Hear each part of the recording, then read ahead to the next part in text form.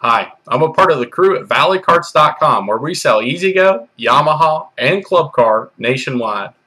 We wanted to make a series of videos to answer questions we hear on the phone and on our lot all the time. One of the number one questions would be 36 volt or 48 volt electric cars. With electric cars becoming ever more popular these days, people are having to switch to them. With that, people are looking for the strongest and the fastest so they can outrace their buddy or whatever else they want to do with the vehicle. So, most people come into our lot and say, don't show me a 36 volt car, only show me a 48 volt car because I want the most power.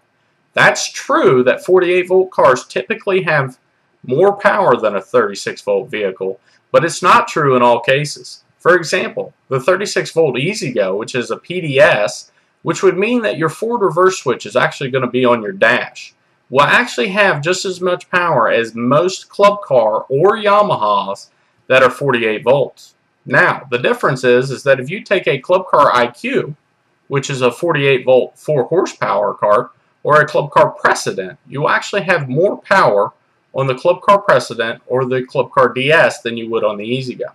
But what I'm trying to tell you here is that don't be consumed, I guess you would say, by the voltage itself. You need to know what strength, what horsepower, the motor is on the 36 volt cart and the 48 volt cart, and what size the controller is on the carts as well.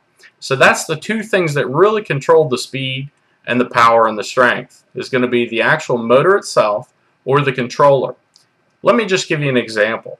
A 2002 E-Z-GO PDS would have just as much power as a 2002 Club Car DS, but the E-Z-GO is 36 volt and the Club Car is 48 volt. So take that in consideration when you're looking for your car. It's not always the voltage that matters as much as it is the motor. Thank you. Have a great day. Come visit us, valleycarts.com.